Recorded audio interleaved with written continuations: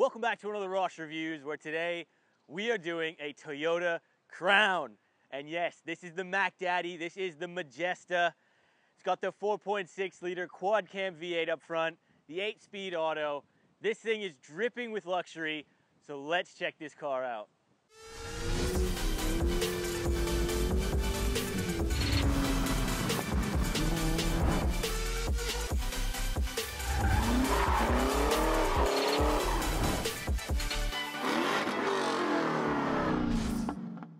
So what is a Toyota Crown?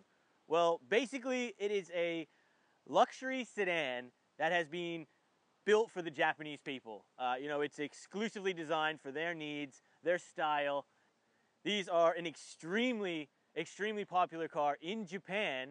They use these things from police cars to taxis to just government officials driving these things. It is very luxury. They also have a huge VIP style over there, where young people love to get these Crowns and put nice wheels on them, make them low, and it's a really big culture thing over there. Now within the Toyota Crown, there are some different variants. We have a Royal Saloon, I believe, which is the base model. Then you can move up to an Athlete, which is the sportier one, has a little bit sportier of a body kit, has a V6, however, and stiffer suspension. Then you can go up to the Mac Daddy here, which is the Majesta. This is the ultimate luxury one. This has got the 4.6 liter V8, which is actually the standard engine for the Toyota Crown in general. Even the base model gets the 4.6 liter. But the Majesta gets all the luxury.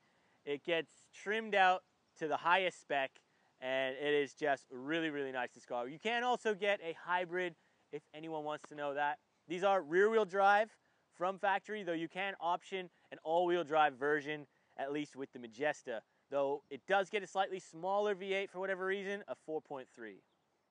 Now inside the Toyota Crown, I just want to quickly cover this stuff before we go for the drive. It's very luxurious, typical like a Lexus. You push the start button, push button start, the steering wheel comes up to greet you. Get a little Toyota kind of chime that greets you here. And it's very JDM. If you've ever been to Japan and you've been in a proper JDM car over there, the infotainment system here is all in Japanese, so I really cannot tell you just about anything about this, though I do know a cool fact in Japan is that they have TV, transmitters in their car, so they can just be driving through traffic, watching the local news, or, whatever they want to watch on TV, which is a pretty cool thing. I don't know how they get away with that, though. In the back seats, you really have a huge amount of space back there. When you look at this car from the side on, the front doors are just as big as the back doors, which is something you do not see often. So, this really does have that kind of limousine vibe to it almost. And when you sit back there, there is a huge amount of legroom. I had this seat all the way to the back, and I still had a huge amount of legroom back there. You also do have a center console that comes down in the back seats, with some controls on it, so you can actually recline the back seats. You can have your heated seats put on. You can actually control the radio as well from back there. So, it's a really nice place to be and very luxurious.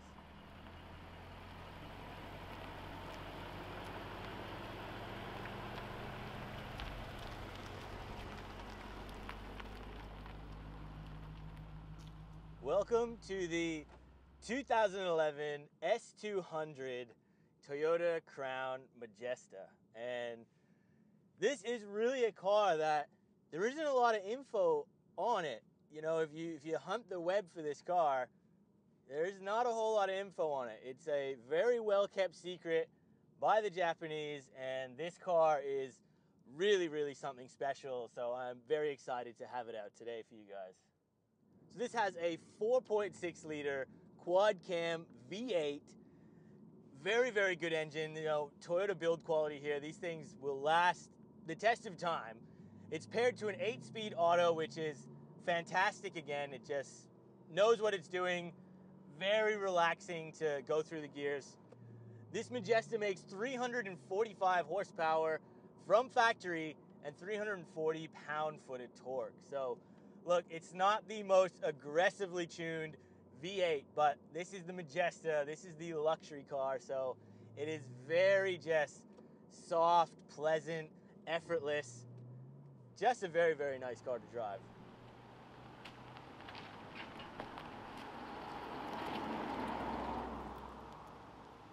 Now, the crazy thing to me is how Toyota has kept the Crown as such a well-hidden secret, because this is such an incredibly popular car in Japan, though the rest of the world really doesn't know a whole lot about it.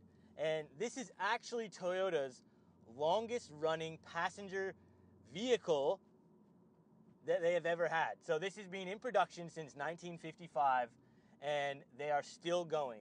The Crown is currently on its 14th generation, and they have produced over 6 million Crowns, and that's since 2015, guys. So, you know, we might even add up another million there. So it is a very, very popular car, very good car, very well made. This car is very much Yakuza. You know, you see this thing, especially in the black, like this one, with the 20-inch aftermarket wheels. Lots of people in Japan love to put body kits on these cars, put a bit of camber on it, some nice wheels. They just are extremely cool looking. Now, price for these Toyota Crowns kind of does vary. Here in Australia, if you want to buy a used one, you know, you have to have had it imported from Japan, of course, because these were not sold basically anywhere else. The only place I have found that this S200 generation was sold was in China. They imported around 200 or 300 left-hand versions, and pretty much that's it. So, you know, these are a JDM, true JDM only car. And to get one over here in Australia, it is possible. Look at around that $20,000 to $30,000-ish. You know, depending on condition, Ks. Now, how much this would have cost brand new back in 2011 in Japan was a little bit of a difficult piece of information to track down.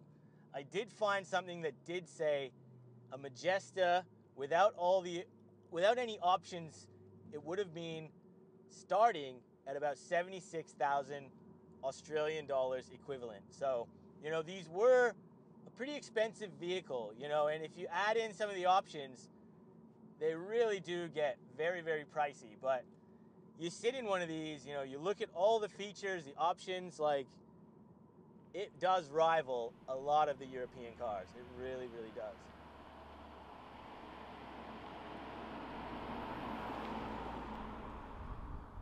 And, you know, just to name some of the luxury features in this car, you know, we've got, again, heated and cooled seats here. Everything is electrically adjusted. We do have, you know, sunshades in the rear, so we've got an electrically assisted one for the actual back window. The rear seats, passengers have ones they can manually put up and down. This car runs factory air suspension, so we actually do have a button here as well that we can change the ride height. And when you just have a really good look at this thing, rolling down the road, you know, parked up somewhere, this thing just looks so cool. It really does have a presence about it. It's absolutely massive. It's very, very long, very, very, you know, wide. This thing weighs 1.8 ton. You know, it is a heavy car. I'm used to reviewing, you know, Falcons, Commodores. Those are huge sedans. This thing is bigger. It's bigger, it's heavier. It's just something you do not see all that often. The fact that it's got a big 4.6 quad cam V8 as well really interests me. You know, I haven't been driving a quad cam V8 since my old XR8 Ute, basically. And very cool to see that Toyota is doing this stuff. You know, I really wish this car was offered in the rest of the world. I think it really would do well. I think this is really a lot more of a subtle, you know, not show-offy car that offers so much luxury.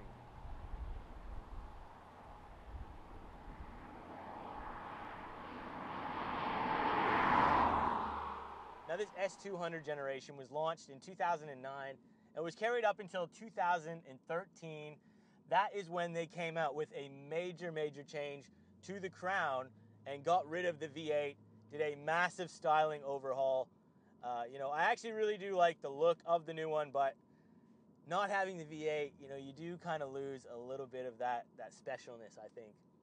Now, in Japan, again, these are very popular with the youth people over there. My wife is actually from Japan, and the Toyota Crown is one of her favorite cars of all times. And, you know, when I told her I was going to do a review on this, she got a little bit excited. She said, you know, this S200 is probably one of their favorite ones to modify, or you're going to go to the S180, I believe it was, the one previous before this one. Those two Crowns are just so cool. Very, very heavily into the VIP scene. And nowadays, if you're going to import one of those cars, it is actually quite a challenge to find one that is in reasonably stock condition. The steering does have a pretty nice weight to it, actually. It's not as soft as you might imagine it going to be, because this is obviously a luxury vehicle. It does have a very nice sort of firmed up little weight to it. Suspension is very cruisy. You know, it really does just kind of waft along the road, which is nice. And again, the seats are just so comfortable. And just running through the gears here a little bit.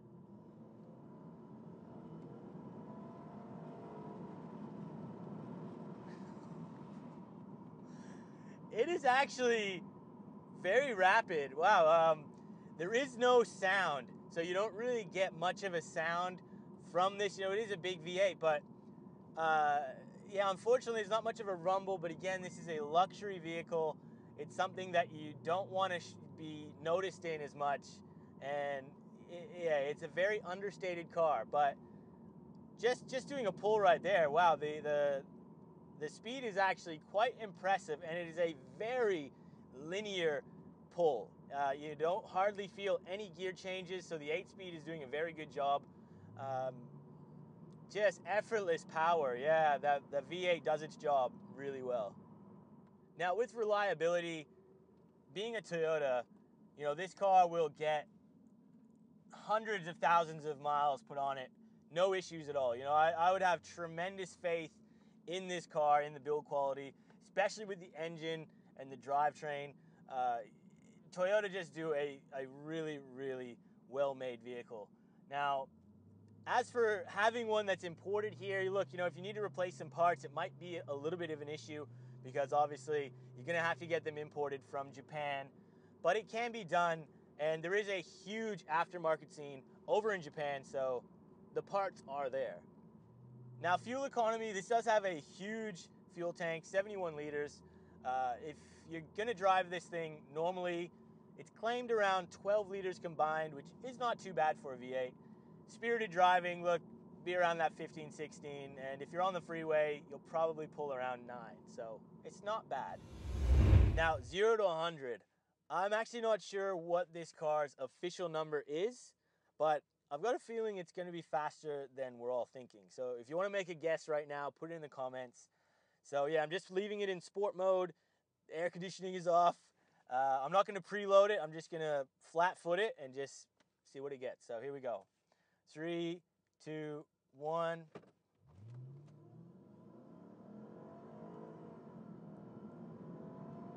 $100. So it took a little second just for the gearbox to get everything right and go, but it's rapid, this thing. Traction control light came on a little bit there as well, so yeah, it is a impressive vehicle. And just the roll-on acceleration, you know, once you get this thing up past 3.5, 4,000 RPM, it really pulls. It really does go a lot faster than you were expecting. Very impressive, this thing.